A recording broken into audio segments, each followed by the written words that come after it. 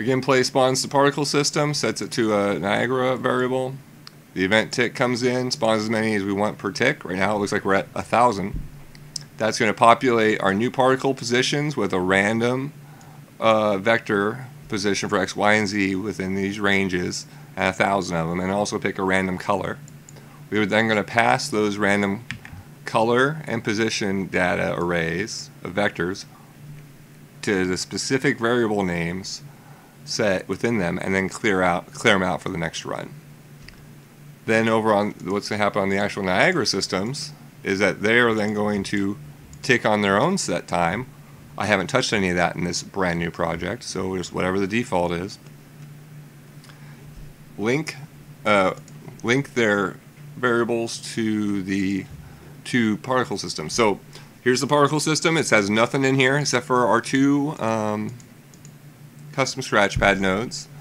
We go ahead to emit particles and grab this vector array that we created inside here that's been linked externally on the node to the correct internally passed variable from blueprints for position.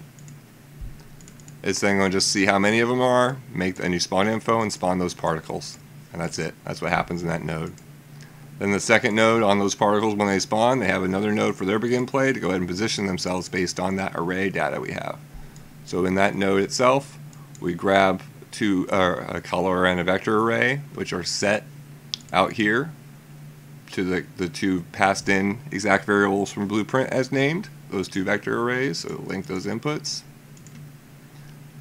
It goes through, removes the last one so we don't resort the array, take the position, dump it into the particle position, and we also remove the last one on the color array, take the color, convert the color, and dump that into color. And then we're deleting them if they're not in there because GPU tends to make some extra particles.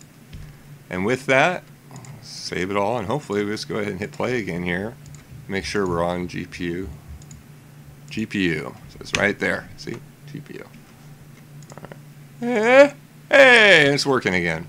And what's nice too is you can just see on the GPU, although the widget reflector thingy, one, on the GPU, and the CPU really, with just these regular particles, we're almost at 120 frames even when recording, looking at all this stuff. And it's all being forced with gravity down.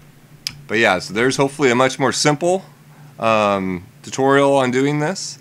And the main reason to do it, even if we couldn't get the GPU, it would still be useful on the CPU simulation because the draw calls are just slaughtered this way. We have 42 draw calls now where we were having thousands of draw calls otherwise when we do individual emitters. Alright, have a great day.